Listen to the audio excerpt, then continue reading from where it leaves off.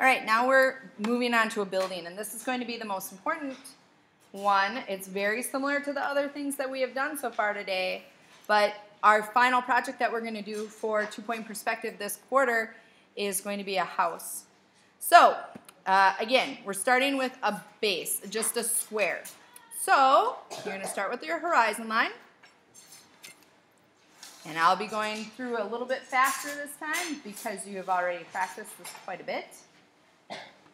And then I'll add a vertical line. And I'll put it just like they did, which is below the horizon line.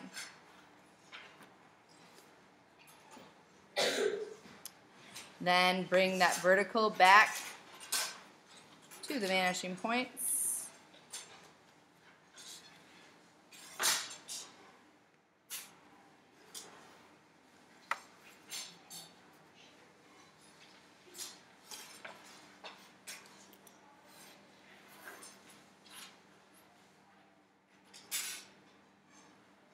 Then what we're going to do is line it up with that vertical, bring it back, decide if we're drawing a moderate 2-story or a mansion. Mine's going to be a small one. Bringing it back, deciding on the size of the base of your house. Now if you look at the top, it does something different. It has now an X inside that box.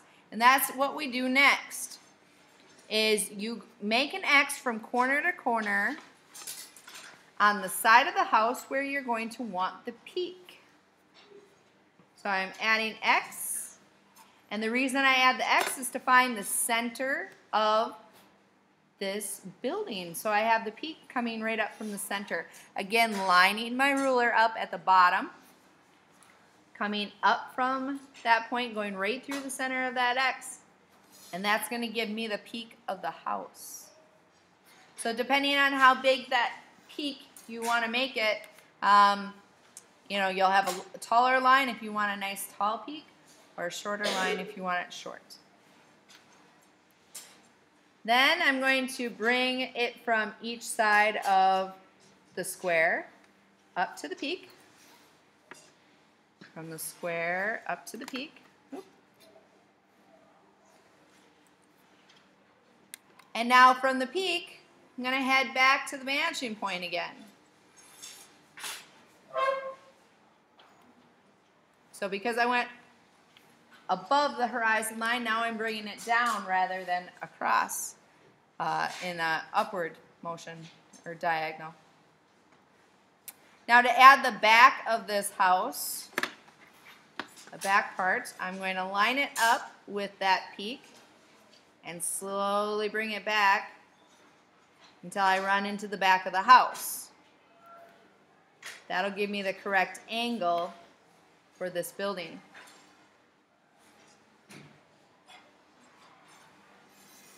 You can add a lot of extra things, doors, windows, so forth.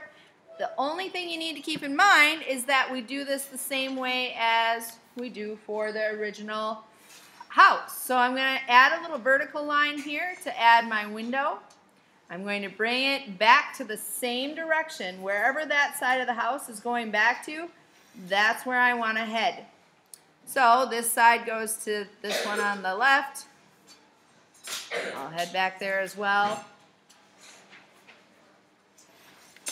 And then another vertical line in the back. Make sure that these lines are always, I'm lining it up with the edge of my paper here to make it nice and vertical every single time. Go ahead and try drawing some windows and maybe another building, maybe one back here up on the horizon line. See what happens when you experiment a little bit with this.